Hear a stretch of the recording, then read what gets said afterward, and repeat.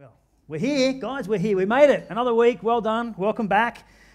We weren't here last week, so if I say, "Oh, who were you?" It's because we missed you last week, and we're pleased to be back. It's always good to be home. Rachel and I were at a conference Thursday to we were meant to be there Thursday to Sunday, but our hot water system blew up on Wednesday night.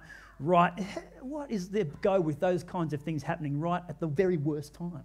It could have blown up Tuesday, it could have blown up Monday. No, it decides to blow up on the very night of the day we're going to leave the next day. So we left late, so we went to this conference in Brisbane, our friends' church up there, who were kind of like our mentors, kind of like our pastors, and it was a great conference. And then Rachel and I had a few days away celebrating an early 25th wedding anniversary. And also I snuck a little birthday celebration in there as well as, not because it was my birthday, wasn't it, on Friday? And so that was fun. And so we come back and I'm excited about this morning, and I share with our team in a pre-service that I'm just expectant that God is going to just really move in our hearts and lives this morning. You know, I never want to become familiar with the experience of the presence of God. I never want to just come to church and just see it as another thing to do, another box to tick. I always want it to have an anticipation of the miraculous and the divine. And there are very few places in our life where we can kind of come together like that. And so I always want this to be just charged with an atmosphere of expectation. And so that's what I'm believing for this morning as we bring this message, which is in this series called Treasure in Heaven. And Matt shared an amazing message last week. So if you missed that, jump online, listen to it. You can hear it. Yeah, why not? Why not? Give honour where honour's due. That was a great message. Check it online, YouTube, podcast, if you missed it. It was really, really, really good. And then Treasure in Heaven. So we are up to this week in this series, and it seems like we've got a bit of a theme going. Did you share any jokes last week, Matt? I tried. Heard they didn't go very well. So I thought I'd try and correct the ship this morning. And I heard a few groans from the middle of the auditorium, but we'll just move on anyway. This is actually helpful for you. You should take notes. These couple of jokes, you should take notes. There's something deep in here, profound. The first one is this. You're all listening, because I used to think money talks. Now I realise it just waves goodbye. Do you like that one? Brendo, come on. You and me know all about the money that waves goodbye. And we're on the same page with this one too. My wallet is like an onion. Every time I open it, I cry. Do you like that? So I just thought, let's be really helpful this morning. This message is entitled, The One Thing to Get Rich Quick. What do you reckon, David? He's like, I don't want to commit to this yet, because where are you going with this thought? It's a good question. I like your cautiousness. It's wisdom there. The one thing to get rich quick. All right. I want to take you to Mark chapter 10, verse 17 to 31. There's a bit of passage here. I'm going to read it out. We're going to enjoy it together, and I kind of want you to help me out and participate as you're invited. Or, you don't have to be invited. If you want to yell out, you can also do that at any time, which is quite common here at church. So Mark 10, 17 to 31 says this. As Jesus was starting out on his way to Jerusalem, a man came running up to him, knelt down and asked, "Good teacher, what must I do to inherit eternal life?" "Why do you call me good?" Jesus asked. "Only God is truly good. But to answer your question, you know the commandments. You must not murder. You must not commit adultery. You must not steal. You must not testify falsely. You must not cheat. Honor your father and mother." "Teacher," the man replied, "I've obeyed all the commandments since I was young." In other words, this guy's got a free pass into heaven. The story doesn't end there. Looking at the man, Jesus felt genuine love for him. There is still one thing you haven't done. One thing. Just find the person next to you and just let them know that there's one thing. Just say one thing. There's one thing. One thing. There is one thing. How many things are there? Wow. That's it. We can go home. Thanks, guys. Rach. There is one thing you haven't done. Go and sell all your possessions and give the money to the poor, and you will have treasure in heaven. Woo! Come on. Turn to the person next to you and tell them, there is treasure in heaven. Now, you're starting to get a new friend now if you're sitting next to a stranger. Jesus says, once you've sold your possessions, then follow me. At this, the man's face fell, and he went away sad, for he had many possessions. Everybody say, many possessions. Jesus looked around and said to his disciples, how hard it is for the rich to enter the kingdom of God. This amazed them. But Jesus said again, dear children, it is very hard to enter the kingdom of God.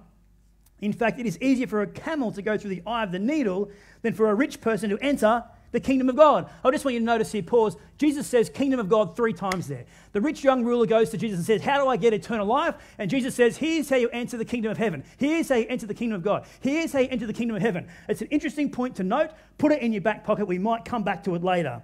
Kingdom of God. The disciples were astounded. Like, well, who in the world can be saved? And Jesus looked at them intently and said, humanly speaking, it is impossible, but not with God. Everything is possible with God. And so then Peter began to speak up, and Peter was the rebel of the disciples, a bit like Matt Lee here in the front row. He said, we've given up everything to follow you. That he said, yes, Jesus replied, and I assure you that everyone who has given up a house or brothers or sisters or mother or father or children or property for my sake and for the good news will receive in return 100 times as many houses and brothers and sisters and mothers and children. I'm not sure I want 100 times the many of children, but 100 times the children and property along with persecution. I love how Jesus says that all the favour in the world is just as valuable as persecution. And in the world to come, the person will have eternal life. But many who are the greatest now will be the least important then. And those who seem to be the least important now will be the greatest then. One thing. Treasure in heaven. So let me take you back a few years. I had a conversation once with a friend of mine, a pastor friend actually, and we were talking about our life and dreams and ambitions. And actually, we were in this office over here back when that used to be an office. And at one point, he said to me, I feel like I'm always just kind of one step away from really making it. Like, I'm like just one step away, or just one opportunity away from. He said, there's got to be maybe there's just one kind of secret thing that everyone knows that I don't know. There must be just one investment I could make and it would turn everything around. Surely there's an opportunity that I can step into that changes everything. And so what I discovered was he was kind of almost doing a little bit of a sales pitch on me here. He soon turned the conversation around and he said, there's kind of this one little thing I'd like you to sign up with me, sign up for me. It's a bit of a get rich quick scheme. He didn't use those words, but that's what it was. I think he said it's a loyalty program. He said if you've worked the system, then you can just take one step at a time and you'll have financial freedom, you'll have more time for ministry, life and family. And I said, this sounds too good to be true. He said, oh no, it works, it's worked for me. You should sign up to it. I said, okay. Look, so this conversation went for a long time, what a sales call's like. So we're in there, we've got the coffee, we've got the tea, we've got the biscuits, and we're going, he's in for the long haul. And so at the end of the whole spiel, I said, look, I will sign up to this scheme on 2 conditions. First one is that I don't have to give you or anybody else any money. And secondly, I don't have to do anything. If I don't have to do one thing, I'll be happy to sign up. Because maybe he was right. Maybe this was the one thing that was going to change everything. Fast forward, the company dissolves a couple of years later. It doesn't cost me any money, except apparently I was accruing credits or something, and eventually they disappeared, and I ended up back where I was, and I think he did too. But it led me to think, we've kind of all been there, right, where we've all had this hope or this dream or desire that there might be just kind of one thing that might make our lives better. The one thing that might just click for us and turn things around. It might make us just a little bit richer, a little more fulfilled, whether it's in the area of our finances or our relationships or our faith life, ministry life. We think, look, if we can just figure out this kind of one secret to unlock it all, then everything would be just so much better, so much easier, things would move so much faster. But what I've discovered is this. That is actually true. I've got some really exciting news for you today. Now, don't look at me like I'm the pastor in the office trying to sell you something. I'm not that kind of guy. But I do have good news. I'm going to tell you about the one thing, everybody say one thing. One thing that you need to unlock everything. All right, I hope you are leaning forward, because if this was me, I'm like, this is going to change everything. The one thing to unlock everything. The one thing that maybe could possibly help us to get rich quick. If it's that good, we want to know about it now, don't we, Brad? But before we do that, because it's found in Mark chapter 10, before we do that, I want to go back, because there's a couple of things we have to understand about Mark chapter 10 before we move on. Two things. The first one is this. Firstly, the kingdom of God, as it's referred to in Mark chapter 10, the kingdom of heaven, and even when Jesus talks about finding eternal life, he is never only talking about the afterlife. In fact, he is never talking about the kingdom of God being like an afterlife insurance policy, where if you just find Jesus and then you don't have to go to hell. Then it's all about what happens then. It's never like that. In the text, all through the Gospels, it's not like a get out of jail free card. The kingdom of God isn't just about then, about living life with Jesus in eternity. It is so much more about now and then. So the kingdom of God, the kingdom of heaven, I love how Jesus does it when the rich young ruler says, how do I inherit? How do I get eternal life? Jesus says, well, this is how you get the kingdom of God, the kingdom of heaven. This is how you get to live life with Jesus now and then. And right throughout the Gospels, the kingdom of God, the kingdom of heaven, inheriting eternal life is all about heaven on earth now and then. Yes, are you with me? The second thing we have to understand about this passage, to fully understand the weight of what Jesus is saying here, is we need to step back to the first century context. The first century Jewish people have to understand their world. And in Jesus' time, wealth wasn't just a sign of financial success. It was actually seen as the evidence that God blessed you, that you were special in the eyes of God. Is this first century text? This is somewhat different today. Often we look at the rich and we see them as evil. Well, in the first century context, except for the tax collectors who were evil operators, if you were the kind of person who was wealthy, had large assets, property, cattle, you were seen, God must love you. You are blessed by God. And so that is important to know, because what we see here is that this meant that this man wasn't just giving up money. He was giving up honor. He was giving up influence. He was giving up security. He was giving up status. He was giving up his place in the community. He was giving up his identity. He was giving up what he thought was the most important thing to connect with God, which was his wealth. So the rich young ruler was asking, how can I get eternal life? Because I've got everything else. He was looking for a shortcut. He was looking for a get-rich-quick solution. He wanted to step into the kingdom life without any disruptions to his present life. He wanted to step into the kingdom life without any disruptions to his present life. And Jesus says we reprioritize our entire life so that we can follow him. And it's not a command, it's an invitation into a new, abundant life. And so Jesus doesn't tell the young man to give up his wealth because Jesus is against money. He tells him to give up his wealth because it's standing in the way of something more valuable. Yeah. Treasure in heaven. Heaven on earth. It was the one thing that stood in his way. The one thing that was separating him from heaven on earth. So what's the one thing standing between you and the fullness of the kingdom life that Jesus is inviting you into today? I'm not here by mistake. I'm not here by coincidence. I'm not here on accident. God has appointed this moment in time for us to connect at this level, where the question I'm asking you is for you.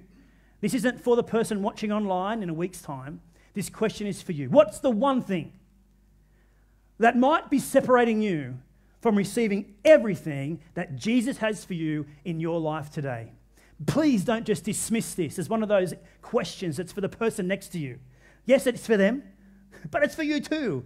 And it's a question I've got to ask myself daily. Is there something today that's standing in the way of me saying yes to everything that Jesus is inviting me into? Heaven on earth, treasure in heaven, now and into eternity. What is the one thing? Is there one thing, Jesus? And if there is, what is it? That's the question. The rich young ruler actually had a big problem. Here it is. He had 3 issues to contend with. 1, he was rich. Secondly, he was young. And thirdly, he was a ruler. Now, those 3 descriptives aren't accidental.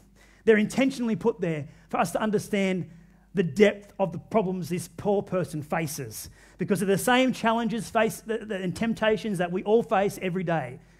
The rich young ruler, he was rich, in other words, he had wealth, he had more than enough finance.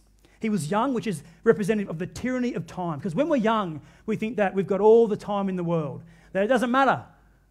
We can follow Jesus when we get a chance, like later on. I'll just do all this stuff, and then when I'm 79, 89, or 99, I'll just, yeah, Jesus, let's go. The rich old ruler would have been, okay, I'll sell it all because I've got nothing to live for anyway. But you guys who are young, well, I'll just hedge my bets, see how we go. The tyranny of time. The rich young ruler, he was rich, he was young, and he was powerful. He had influence, status, authority. And that's hard to let go of.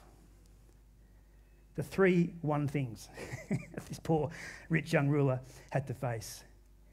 They're the temptations that invite us to build treasure in earthly things and not build treasure in heavenly things. They're the same 3 things that we've all faced. When I was growing up, they were called the 3 Gs. Gold, glory, and girls. Yeah.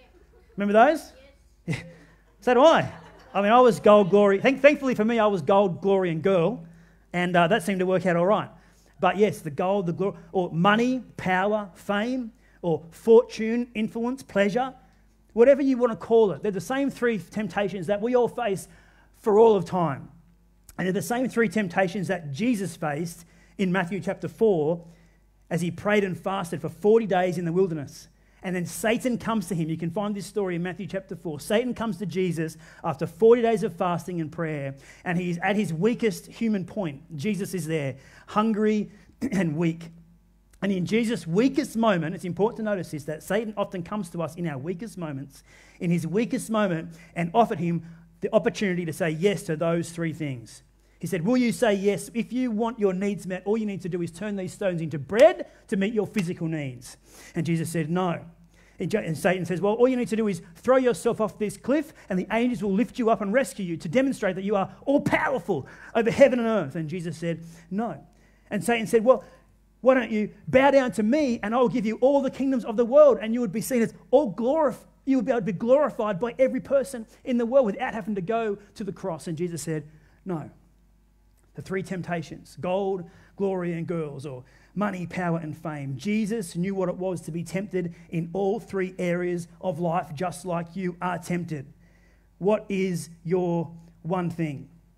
What is your one thing? Well, before we move on, because I want to do something later, not yet, I'm going to do something later. I'm going to give you an opportunity to consider what it is that God's speaking to you about in this moment. I said before, I don't want you to just let this pass by, because I know that God is speaking to you right now.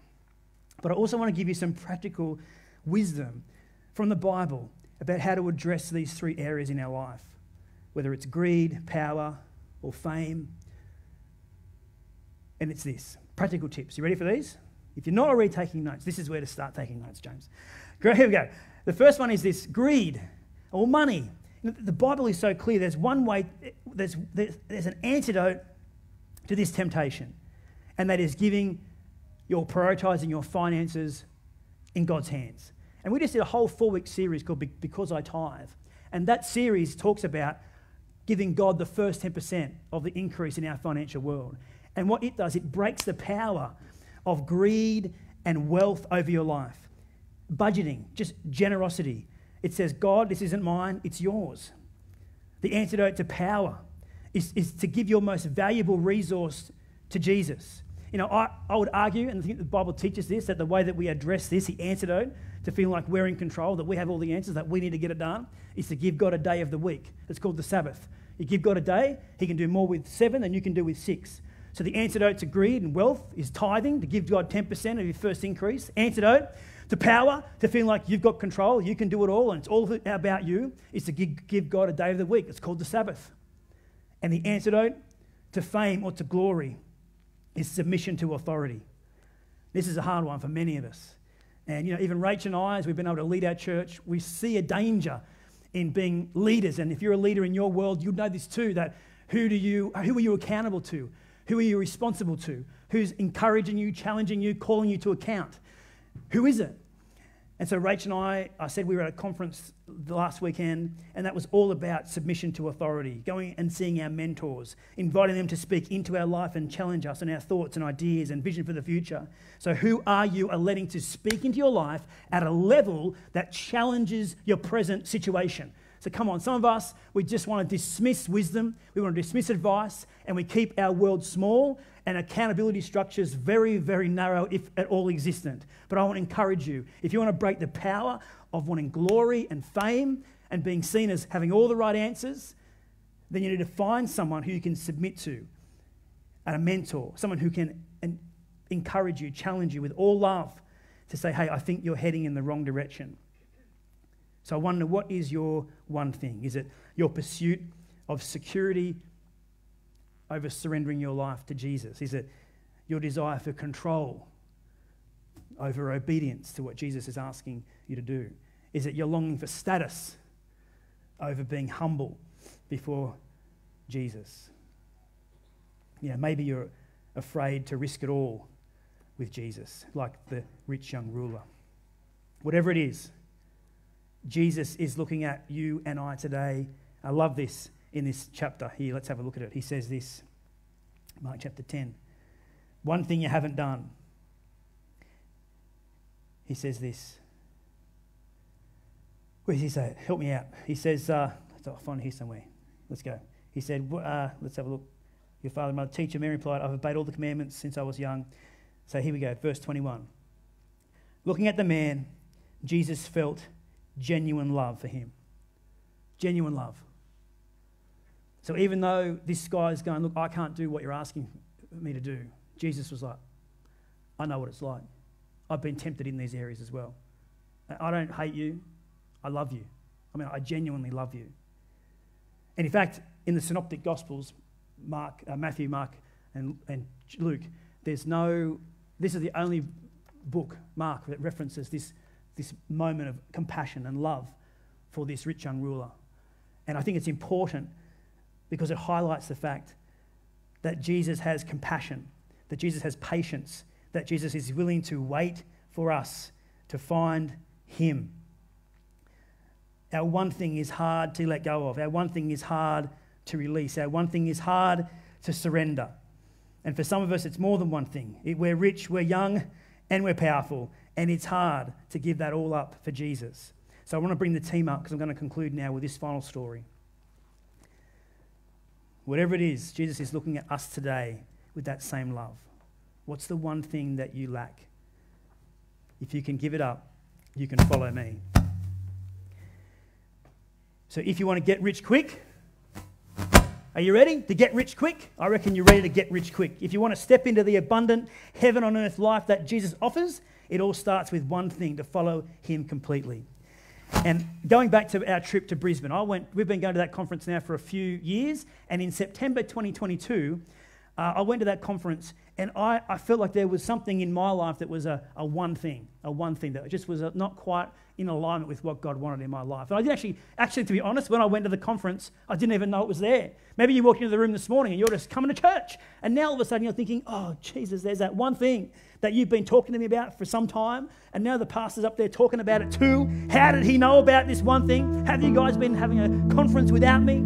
So that's that one thing. I didn't know I had it. And I was at this conference, and we're in a leadership talk, and the guy was getting up the front. So after this conference, I came home and I journaled this experience. And I just want to do something very vulnerable. I'm going to read to you my journal entry about that encounter. And I'm praying that this won't be my story today, that this will be our story.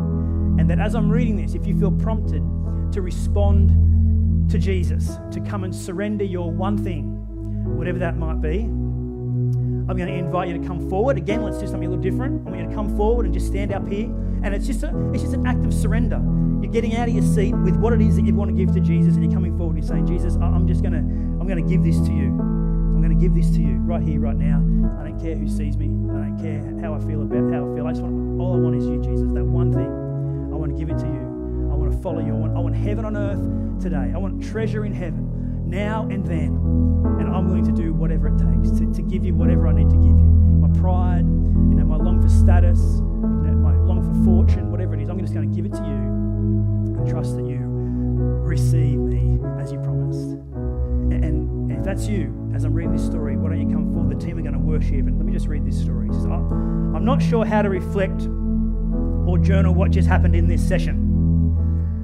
I know I will need to recall it as I move forward with my ministry life because of how powerful it was, how transformational it felt, and how clearly I heard God speaking to me through it. Pastor Ken brought a message about the oil of the 10 virgins that are to greet the bridegroom from Matthew 25, and the oil that Samuel was told to fill his horn with in Samuel 16. The crux of the message was about seeking God for what matters most, his presence, and not simply spending our time and devotion polishing lamps, or in Samuel's case, some of this you won't get because it's about the whole message that was preached, but you just keep with me. Not simply spending our time and devotion polishing lamps, or in Samuel's case, lamenting the disappointments of the past. I was quite stirred throughout the whole message and felt from the very beginning that God was trying to shake me, to get to me, to fill me with a fresh infilling of his presence. As the message went on, it was speaking more and more to my situation. I've been feeling dry and not oily, and like Samuel in the Bible had even put my horn of oil on the shelf. I felt God clearly challenge me to open up again and be vulnerable enough to let him do something in my heart, in my spirit. When Ken was wrapping up his message, I couldn't hold back the tears and couldn't stand under the weight of what God was pouring into my spirit. It felt like he was pouring oil into my spirit. I also know that God wanted me to mark that moment by giving him something that would keep me focused on him and keep my life overflowing with the oil of the Spirit. To give him something, to give God something, to give God that one thing. I got a fresh sense of hope for the future and a revitalization of my calling. I was reminded again that I'm called to be a spiritual leader and guide, to bring to my world Holy Spirit encounters that change lives, to minister in the Spirit, and to see the miraculous outworked in my sphere of influence.